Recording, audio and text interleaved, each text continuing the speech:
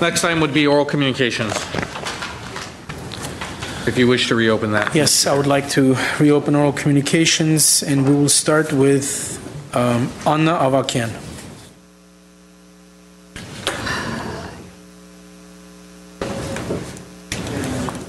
Good afternoon. Good afternoon. My name is Anna Avakian, a citizen of Glendale. Can we have some quiet, please, in the chambers? Sorry. That's okay. How much time do you need, Ms. Avakian? Probably 5 minutes is more than enough for me. Okay, 5 minutes. What I'm going to talk about the issue regarding to homeland Armenia we earlier represent here. But the latest news I have, because my background is a criminal law here in the United States as a nurse, volunteer for Red Cross over the years. So I dropped all the CDs, which proves what's going on back home in Armenia against population don't have a guns, with a 4-year-old kid who they kidnapped already, which this is proof. I have the CD, I can prove it. Whoever thinks it's not true. Parents are asked to pay money or run from out of the country. That's my latest news. I went to Santa Monica, headquarters of Red Cross, asked their assistants to interfere. They said they can't because corrupt government of Armenia told it's a terrorist act, which I don't think so, because in a small country where just less than 500,000 people cannot just be a terrorist act when it's everybody under one belief. There is no other beliefs or any religions to interfere. But I ask you, Glendale City, as a sister city of the Rapan, as we know previously we talked about it, Mr. Sinanian, I hope you're going to get more involved as a city, because most of Armenians, as myself, we pay taxes to this country, which I'm really proud because give me the freedom of the speech. And I want my fellow Americans know I'm not pressuring them, but as the country, the leader country who fights for the freedom of the people, especially the kids. My heart is broken right now because I'm shaking. I don't know what's going to happen with that 4-year-old girl. As a mother of 2, I cannot ask the corrupt government. And myself, I already admit the IRS and the FBI fraud department, because what is happening in a Beverly Hills area, my corrupt government, money laundering, buying the houses, which us American citizen, middle class, wishing to own some small kind of the property for our future, but we can't. But the foreigner corrupt government kids, they paid $11 million, $35 million, houses, they buying it, they not even pay any tax to this country. They never work for this country. We have senior citizens who suffering to survive in this economy, but somehow homeland, corrupt government, Mr. Serge, kids, relatives, they use different names to get the property in the United States. So I did my part. I alarmed FBI fraud department to make sure they investigate that problem also.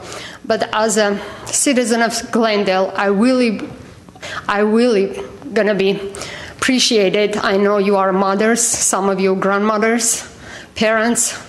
Just take any kind of actions if you can, please. We will be appreciated as Armenians and as American citizens of this country. Thank you very much for your time. Thank you, Ms. Avakian. Next is Mary Bagdasarian. Mary Bagdasarian. Okay. We'll go to Ara Manukian.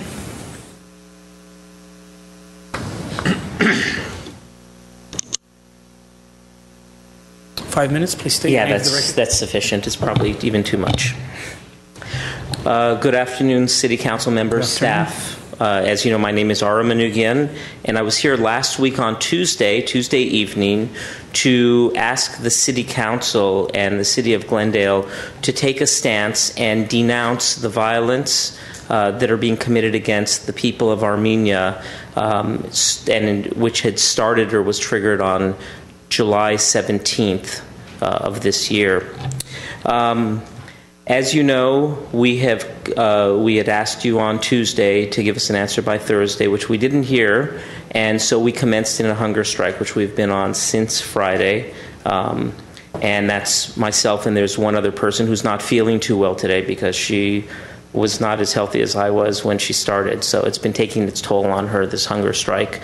I would ask that the City Council, again, and the City of Glendale do some soul searching, and I know I want to point out that Zara Sinanyan has already started on his Facebook page taking a very solid stance on the issue, which is going on, and denouncing what is going on, as has Artie Katsakian. And again, I ask that all of you do some soul searching, and hopefully you've done some research over the last week and have a better idea of what's going on, and that the City of Glendale do stand by their sister city and take a stance, an official stance, and denounce what's going on. And as Artie had said, he's going so far as to making sure that his voice is heard by the authorities of Armenia, whether that be at the consulate or whether that be at a different level. So I encourage the same for you. The hunger strike will continue until our request from the City of Glendale is met, and hopefully that will happen today. And if it does, I'm sure that our other hunger striker will be very happy, so she will be able to start to take in some food. But I'm ready to go on for as long as I have to. As some of you know, in 2013, I went on a hunger strike for 24 days officially, which actually went for 26. So I'm ready to go the long haul if you guys are ready to go the long haul. Thank you so much. Thank you, Mr. Marinikan. Andranik Dovlatian next.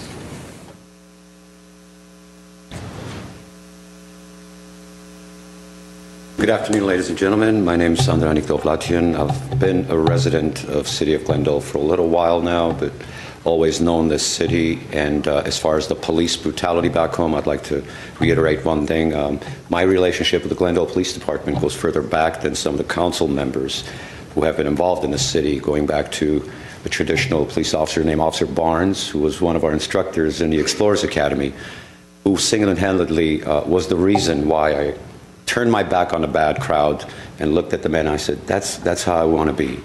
And he was the reason why I was pulled out of a lot of the element that I shouldn't have hung out with. So the Glendale Police Department has made a difference in my life directly, given me a direction, which then led to me joining the armed forces of these United States.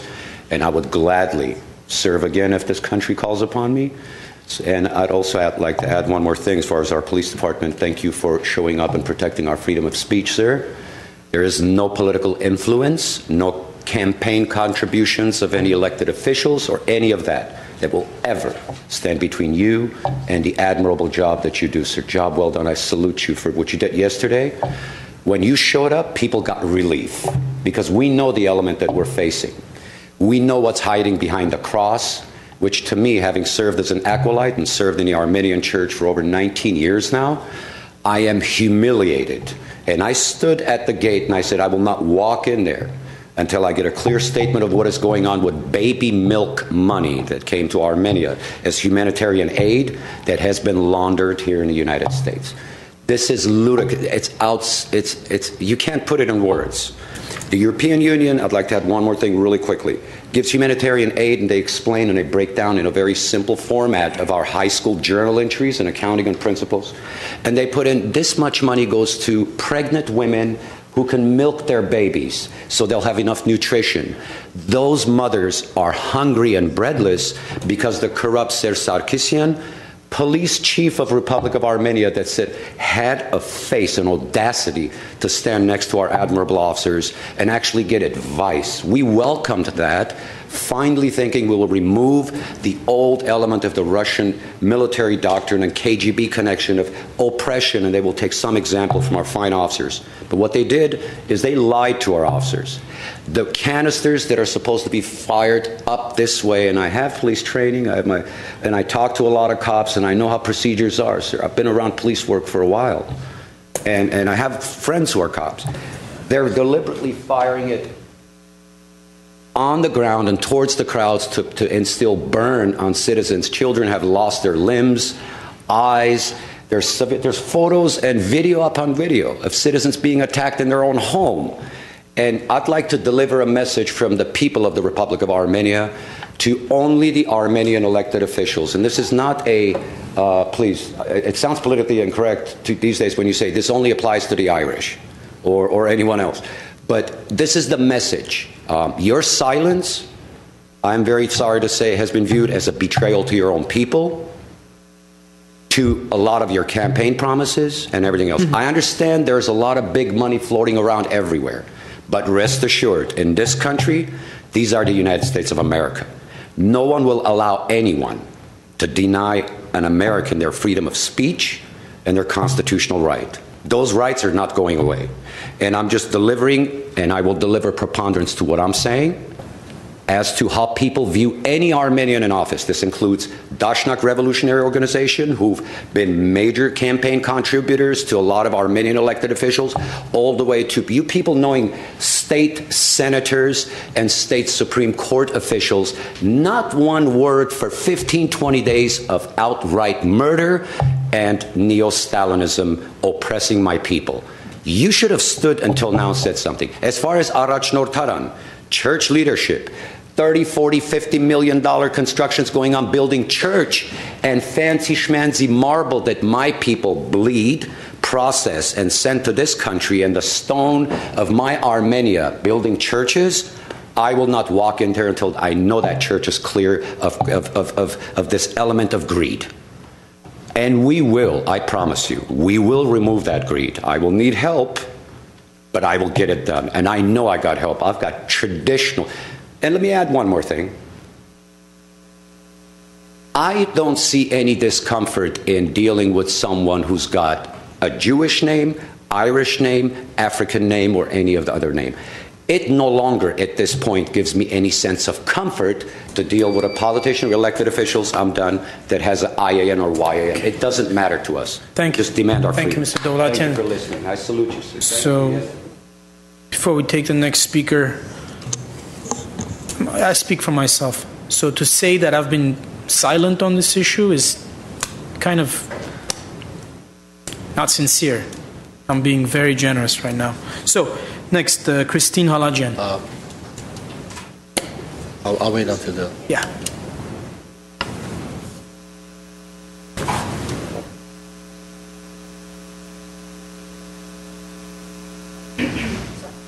It's okay. State your name for the record, 5 minutes. Good afternoon, officials. I'm glad to be here. Thank you so much for being here, and thank you so much for hearing us. I'm here for two reasons. The first one, I'm here to show my appreciation to you, Mr. Sinanian, for your talk about this matter. I really appreciate that. Before we even start the hunger strike, you already gave your opinion about this, and we are very grateful for that. And the second reason that I'm here, I'm one of the person who was doing a hunger strike. My name is Christine Halajian, and the second reason I'm here today is to show my disappointment. My disappointment to you, Mr. Najarian, and to you, Mr. Gerbetian. And thank you, Mr. Kasafian, for also expressing your opinion on your Facebook page. We really appreciate that as well. Disappointment that I want to share with you is that you are claiming to be the human rights advocate. And I can't believe that it took you 4+ days to come up with some kind of opinion. I feel that you're feeling helpless or scared. I don't know what is it behind your reasoning. I don't want to deal with that. It's just like I can't believe as a United States citizen who has the right for freedom of speech to take some kind of actions to stand up for any kind of human rights that's violated. It's you who are officials, it's taking 4+ days to come up with some kind of opinion on your social media or in the media. You know, if we are claiming to be something, we need to walk our talk. It's just not just words. We need to show it. And whole world already shows that what's really was happening in Armenia. Even if it's not happening in Armenia, let's say in Africa, we as a human rights advocate needs to stand up. Especially when it's your nationality, you have double reasons to stand up. But I stopped my hunger strike yesterday because I was having medical complications later on. My doctor advised me to stop immediately, but I can't believe that it took you 4+ days. Even now, you didn't come up with some kind of evaluation about this, some kind of opinion, some kind of statement. And I'm not, because I'm a very optimistic person, I'm not giving up a hope that you will stand up. Just come up with some kind of statement. It can be today. It can be in front of everyone here in this hall watching you, to come up and just condemn that police brutality done against humans, against Armenians, against kids who lost their eyes and got burned with 4-degree burns. It's just unacceptable as an official not to come up with some kind of statement. I'm just asking you just to do that today. Thank you. Thank you. Mr. Garpetti, you want to respond? Yes, I'd like to thank all of you for coming in today. Again, just to say that we were silent on this issue is not a fair statement. I came back from Armenia, I don't know, about 3 weeks ago. I was on, every one of us expressed our feelings and opinions in a different way. Some of us are not very savvy on the social media, and but I personally, my personal opinion, I was on 3 different shows, the Armenian shows that it's on KVMD, some of them, and goes nationwide and worldwide, and I voiced my opinion on it. Maybe you haven't seen it, but it was on Barev TV as well as Paros TV, that in last 3 weeks I came out 3 times and voiced my opinion about the issues that's going on and what has to be done to me. I mean, as far as my own personal opinion as to what has to be done in Armenia. But overall, just to say that we were silent and we're not saying anything, it's not fair. So, and there is many things that we can do. There are some things that we cannot do sitting on this dais, and I think you need to understand that as well. But whatever has to be done, the right way, the legal way, the American way, we will do it. Thank you. Thank you. And we have Nanor Shaheen.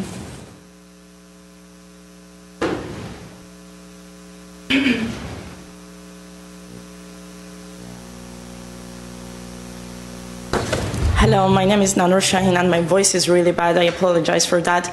A couple of days ago I had to kind of lead the protest in front of church, and we were not allowed to use the microphone, so I had to scream for about 3 hours, just asking for human right to just to acknowledge that this violence is happening in Armenia, and even our own church is being silent. So for those of you who do not have ideas, I guess I have a visual here. All I want to ask you today is to make your decision. You have this right here, so you have to be either on the side of violence, that you can see the pictures, and I'm sure if you just search on Facebook even, or any media these days, you can see all the pictures much better. This man in the middle who was actually, he passed away this morning because of the level of burn that he had. So I'm really upset today. I'm very disappointed. I do understand that you as a person have your opinion, and I believe you shared your opinion, but we're asking for much more than that. So I'm going to keep this short. I just wanted to be here today with this visual, and I'm going to leave it here just for you. You either have to take the side of human right for peace in Armenia, or you can be on the side of violence. It's your choice, but we want to know what's your choice. I'm also here to announce that I didn't eat anything today, and officially I'm joining Aura Manukyan for the hunger strike, and we're just going to wait for an answer today. If there's no answer today, I'm just joining Aura. Thank you very much. Thank you, Ms. Shaheen. Yes, Mr. Nigerian. Well, let me make a few comments. First of all, thank you for coming by.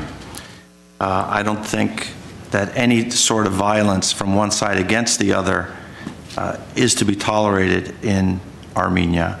I do want to say, however, that my efforts in this matter are not going to be broadcast on Facebook. They're not going to be broadcast on TV. But I can assure you that I am taking efforts and taking steps towards conveying my sentiments towards the Armenian government, to the Armenian government. But I'm not going to put it on Facebook. So if you're looking for something on Facebook and say, this is who Ara met with, this is what Ara said, this is what the response was, you're not going to get that. And I don't think it's fair for you to impose on me your standards and your description of what I'm doing. You're an elected official. But let me tell you, Ara, that because you're an elected official doesn't mean you have to broadcast everything that you're doing. So let's be clear about that. And if that doesn't satisfy you, I'm sorry. But I can assure you that I am taking my own steps in my own way to do so. just one word. I'm sorry.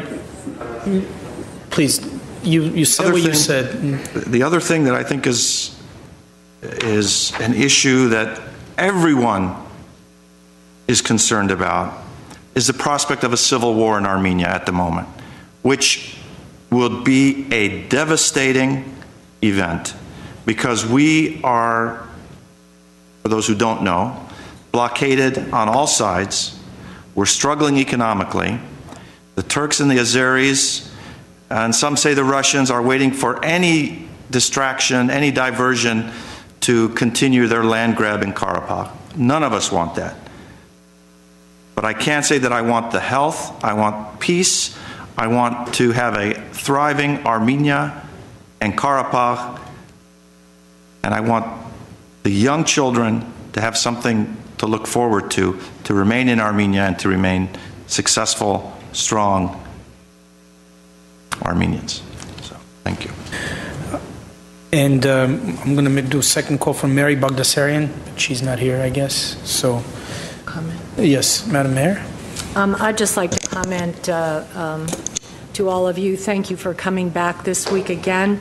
I want you to know that last week after you visited City Council, I did get some advice and had a letter drafted. We are now waiting for consultation or for a meeting with the State Department. It's not an easy task for us to simply send a letter. But as I understand it, tomorrow there will be a meeting, and we'll see where it goes from there. But there has been a letter drafted. Okay, thank you, Madam Mayor. Yes. Mr. Carpenter. We all been working on this letter. So we were told not to talk about this issue today specifically because we're meeting with State Department tomorrow. So I just want you to know that this has been going on, this has been working on, and we were told not to talk about it today because just the fact that we are meeting with the State Department tomorrow, and tomorrow after the meeting, the decision would have made as to what kind of a letter, what kind of a language, but the statement was going to come out tomorrow. So there are some things that we shouldn't say, there are some things that we can't say. So I just wanted to know that we are not ignoring the fact, and we've been working on this letter for a week or so. And I'll conclude by saying, I'm sorry, that's it, but I'll conclude by saying that, well, thank you for your activism. Thank you for your efforts. There are very specific limitations on a city council. City council doesn't have any foreign relations powers. We're not the State Department. We don't influence foreign countries. It so happens that we are of Armenian ethnicity, but Armenia is a different republic, so we have no jurisdiction there.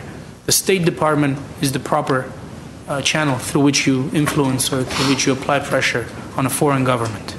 Just a fact.